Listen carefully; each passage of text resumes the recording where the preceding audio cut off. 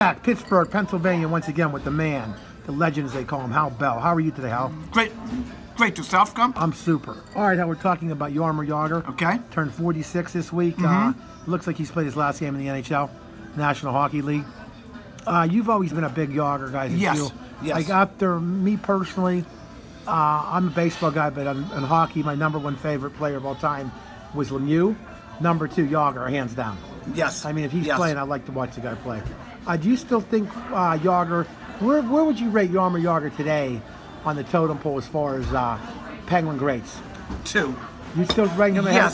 Yes, because I think You'd rank him ahead of Crosby? Yes. And how about ahead of Malkin? Yeah.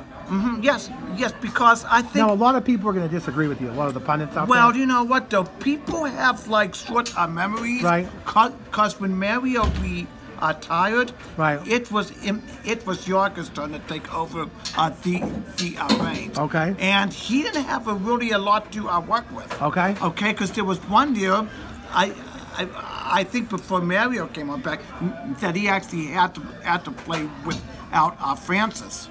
Okay. And he was on a line, I think, with Montitov.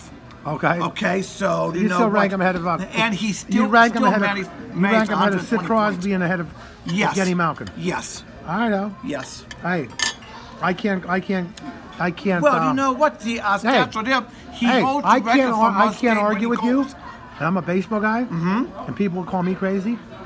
I'd rank Brian Giles ahead of Barry Bonds. Ahead of ahead of well, yeah, Andrew McCutchen. I think I'd rank him ahead of Andrew McCutchen. Strictly statistics. Yeah, but his time is sort of gets lost in the shuffle. Right. You know, so I think maybe that's the case. So you think Jagr's will never play in the league again? No. I think that he's done, but he made the everlasting impression. Okay, last question for the legend. When will they retire his number? Well, when hopefully soon, but when they put him in the hall.